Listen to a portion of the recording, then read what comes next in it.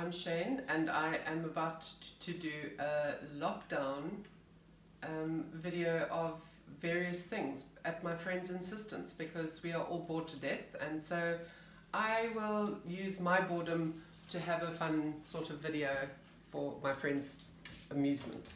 So I'm going to do a quiche today, and because it's lockdown we are going to use what we have available to us. So I'm going to do my courgette, zucchini, baby marrow, whatever you want to call it, quiche. But because I don't have those things, I'm going to do a broccoli and blue cheese quiche. So this is what lockdown cheese looks like.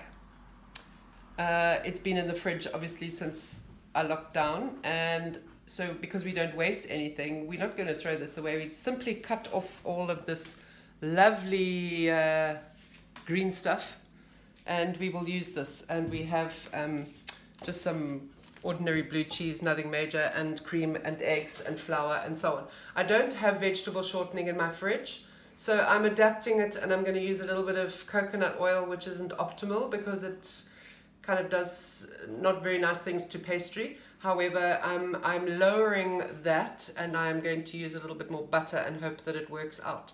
So the beauty of this pastry is that you chuck it into the food processor and it is amazing. So that's what we're going to do now. I'll just chuck this in. I've got my recipe, which is off my computer, which I've put all my recipes on, and I have photographed it. Let me just put my eyes on. Right, so we've got 1.5 cups of flour, a teaspoon of salt, 125 grams of veg shortening, and because we just moved in before lockdown, I don't have half my kitchen stuff. So that is about half a cup of vegetable shortening, margarine. I don't use that stuff. 3 dessert spoons of butter and 3 dessert spoons of water, iced water. So into the food processor it goes.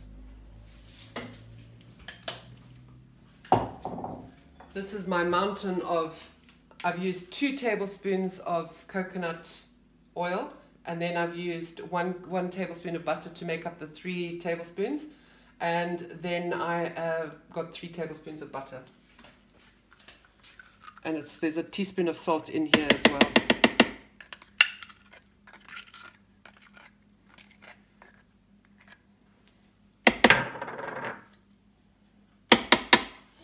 So the iced water goes in last. First we pulse this to get the sort of breadcrumb effect. And then it's about 3 dessert spoons of iced water until the pastry just comes together. Depending on your flour, it can be more. It's very rarely less.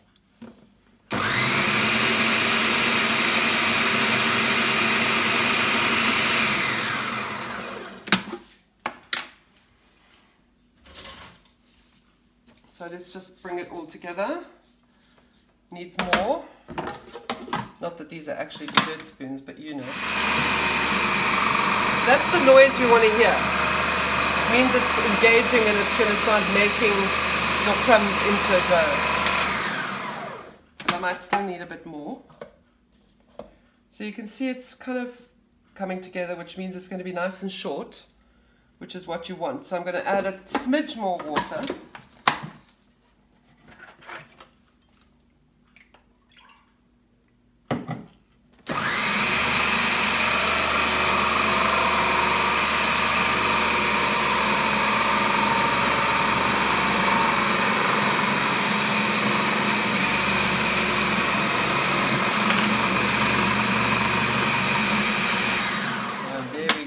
This should be good. So you can see it comes together nicely now. So now we're going to let it rest for 30 minutes. It's really something that needs to be done, otherwise pastry shrinks and it just behaves really badly, and it is a pain in the ass actually.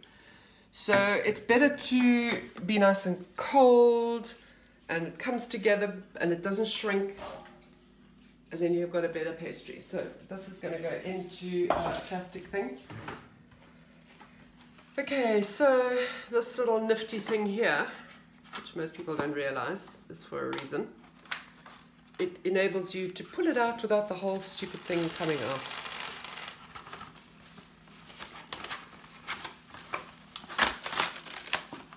Okay.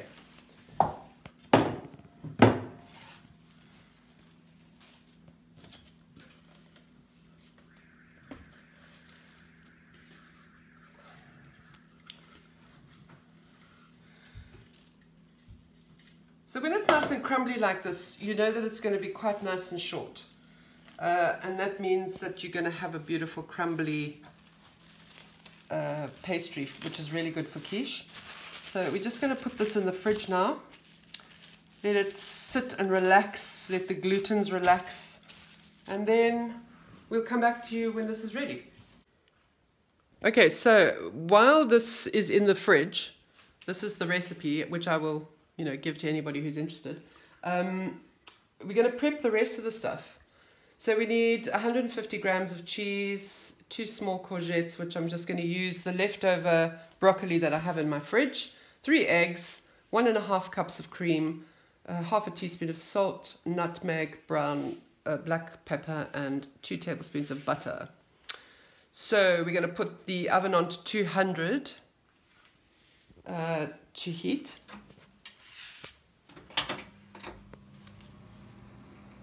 There we go. And then we're going to do the rest of it. Right. So let's look at this manky cheese,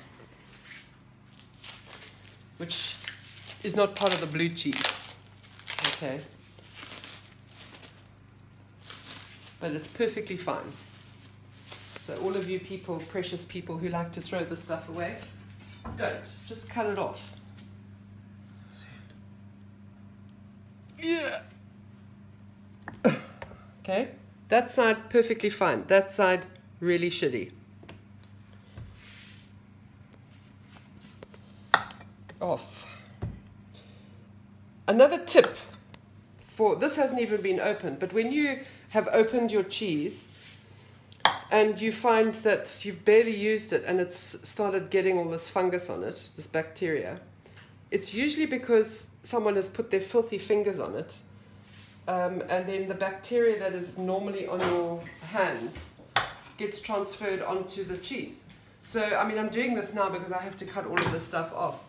But usually what I do when I open up cheese, I do this. I keep it in the plastic and then I just take off what I need so that my own finger bacteria doesn't get on it, which is really gross. Okay, so about 150 grams of cheese is probably about that much. So I'm just going to do that. Bear in mind that the cheese that's being used, this is the total weight of the cheese, 150 grams. I'm adding blue cheese to it, which will just sit nicely on the top and just give it a little bit of je ne sais quoi. Let's grate this cheese. Because this is quite an interesting process in this one. This one, you put the cheese on the bottom of the pastry once you've baked it blind. So it sort of has a layer and stops the egg custard from making the pastry soggy, I guess. But it works quite well. And you should really use a nice strong cheddar, which of course I don't have. I'm using what I've got. So this is just a normal white cheddar. I'm going to chuck that in there. And then we're going to just break up the florets and quickly parboil them, just blanch them. Right, so we're going to bring that to the boil and then that will be ready. Water boils so much faster when you have a lid, girls and boys. Okay, let's see what else we need. Okay, I'm just going to season the water. So this is my cooking salt, just so that the broccoli has a little bit of flavor, besides its own natural flavor. Now we're going to do the custard. So I need 1.5 cups of cream. So this is 1 cup. and another half here. This one half. Okay, and then we've got 3 eggs.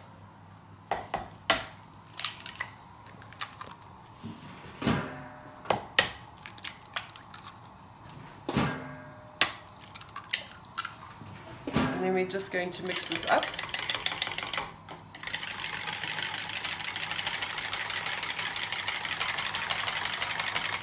And then I'm going to season the custard. Pepper.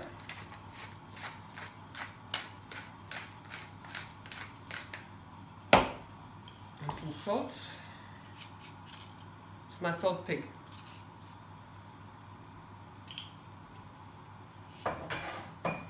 And then some nutmeg, which I do have somewhere, which is really tragic because this is all I've got left. Can you believe it? Okay, so the water's boiling. Let's put in the broccoli.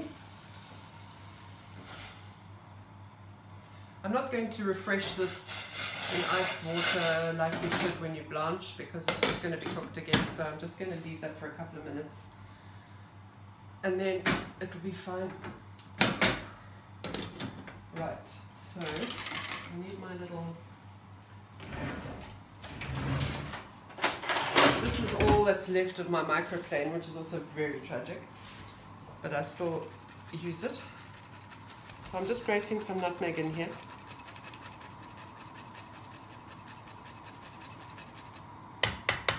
Don't go wild with it because it has got quite a strong flavour. Give it a mix, and now this can just sit and wait for the pastry and everything else to come together. Okay, so this has been cooking long enough, I reckon. Just gonna drain this.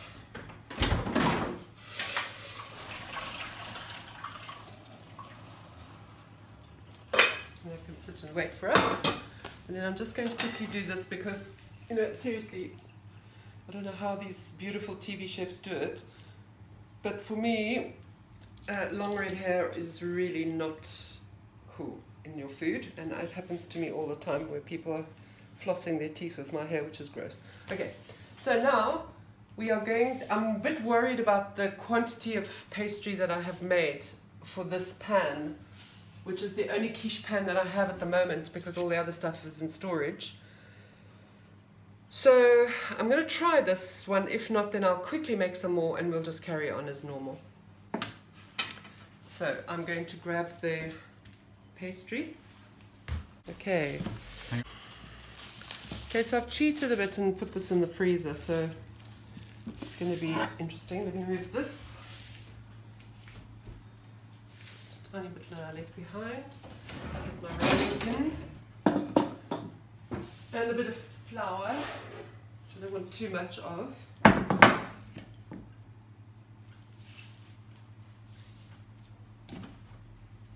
And we're just going to bash this out because it's quite hard. It's not going to be enough, I don't think.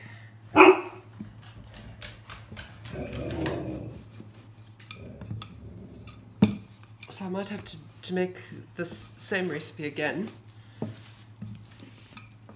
so that it can go into this because it's definitely not going to fit there, even if I make it quite thin.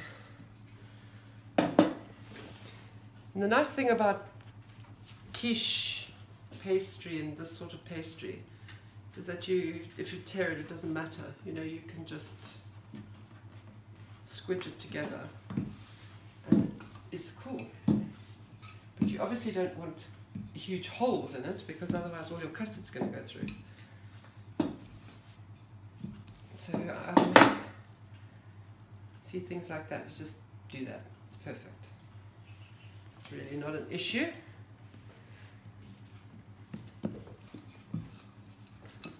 So let's see if we can get a little bit more mileage out of this before, so that I know how much I have to prepare.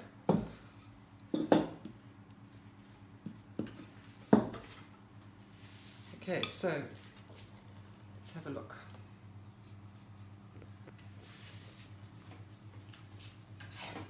We might get away with it, who knows. So it's just short. So this is perfect for a normal round quiche tin.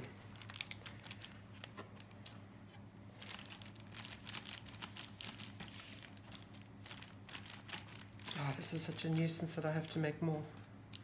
Let me see if I can't get away with it.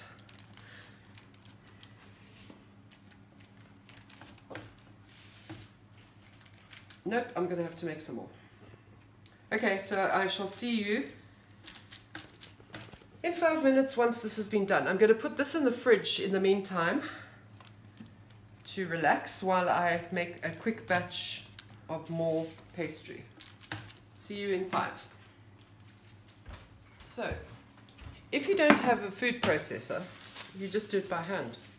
So you would put in your flour, you would put in your vegetable shortening and your butter, and you cut it up with a knife, and you add the water and you do it slowly that way. It's very easy, but the food process just makes one's life so much easier. This is a lot of cheating going on here because I haven't let this sit in the fridge, because otherwise it's not helping my boredom any. You know, the whole point of this is to alleviate boredom. But it'll still work out, but it'll be interesting to see if this side of the quiche is worse than the other side. Okay, so nice about this pastry. This is I did a half recipe extra pastry for this size tin, and it doesn't look that pretty, but it'll be fine. I've done it a bit higher because I have cheated, so there is a possibility that it is going to shrink.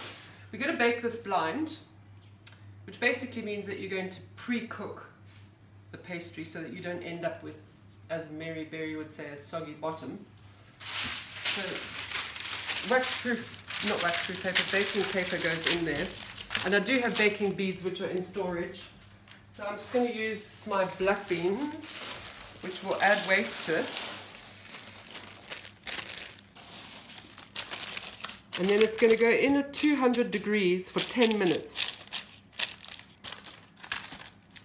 Okay, and then we're going to remove the baking paper.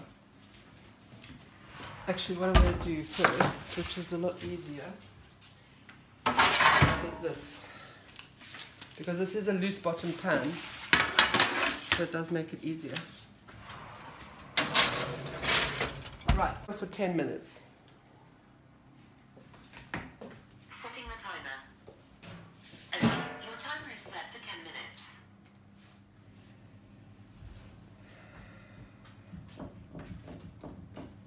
Okay, there we go. Right, so we take it out of the oven at 200.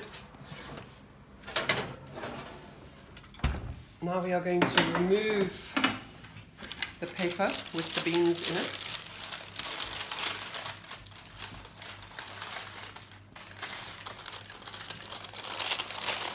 They are bitching hot, don't touch them.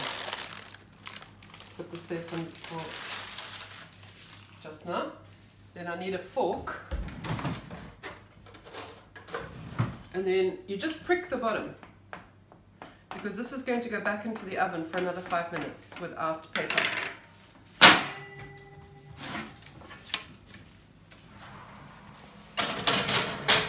Back in. Set the timer for 5 minutes. Okay, 5 minutes and Gotta love technology. So when this is cold, then I'll put my beans away.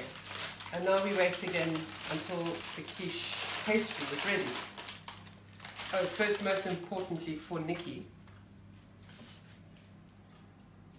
why am I playing with coffee when it's lockdown and it's 1 o'clock? I mean, for God's sake, I can have some wine. No one's going to judge me. Thank you to our friends, Steve and Emily, for this as well. Very gratefully received. Cheers.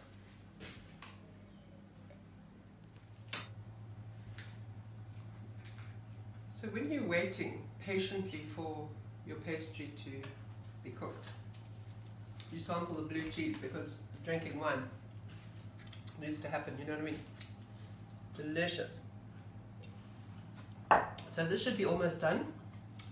7 seconds. So we can take this out, have a look at it.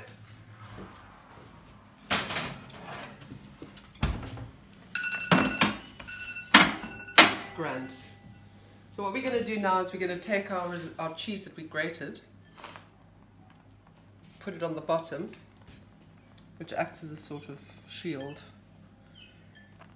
And it's quite nice to do this, I've discovered. Any little holes that may open up, you've got this great cheese that kind of blocks it up. So if you see any little holes developing, you can cover it with cheese. Okay, that's all I'm going to do with that. Then I'm going to take the broccoli. You know, you can do anything you want. You can add chicken and broccoli is a great combination. Mushrooms and caramelized onions. So many things you can do. Any vegetables you've got left over, especially if you're sitting with bags and bags of frozen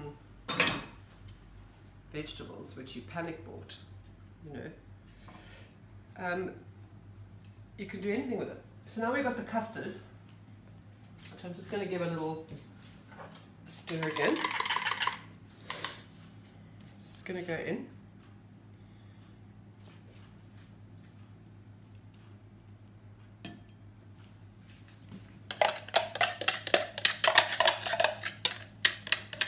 And I like seasoned food, so I'm going to add a few more things.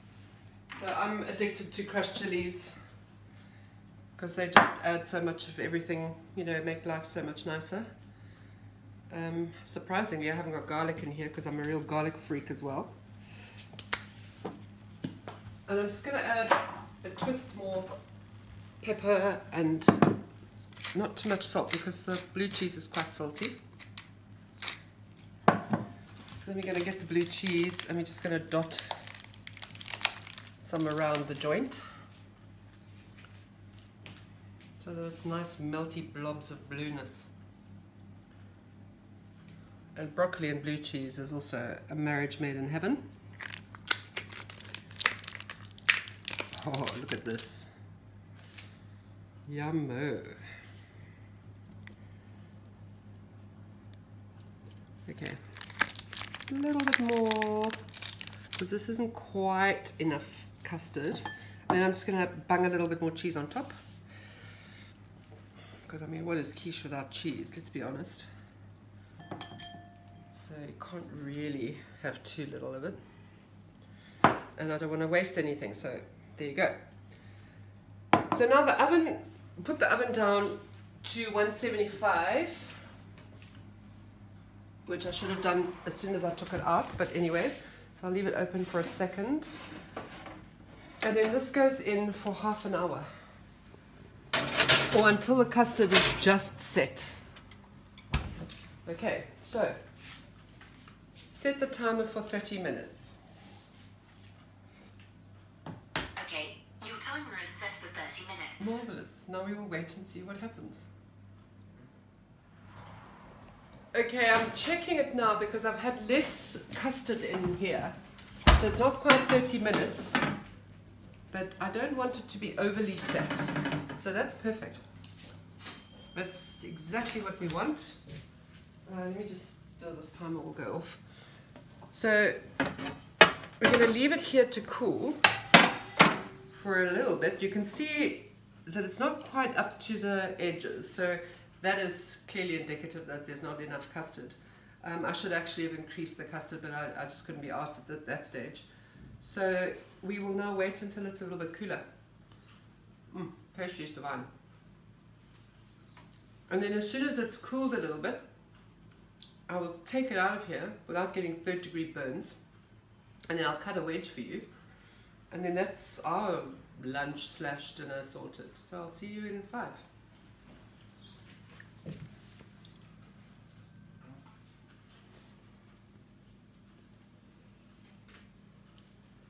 Good pastry. Yummy. Get cool. So here we have the finished product. I have taken it out of the tin, and I'm going to cut it to show you now.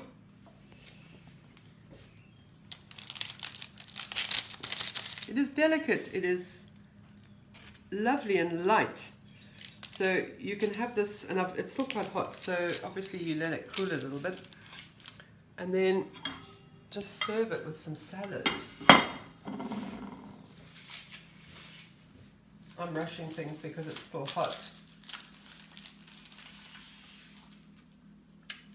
I'm just going to drag it across before it breaks, so that you can see the inside texture, which is lovely and creamy and not a bloody solid block of something. And that's really good. I hope you guys enjoy it. And because this is my first video and I'm a little bit self-conscious and a bit awkward about it, I've decided I'm going to give it another shot tomorrow, and I'm going to do a tart tatin for you. See you then.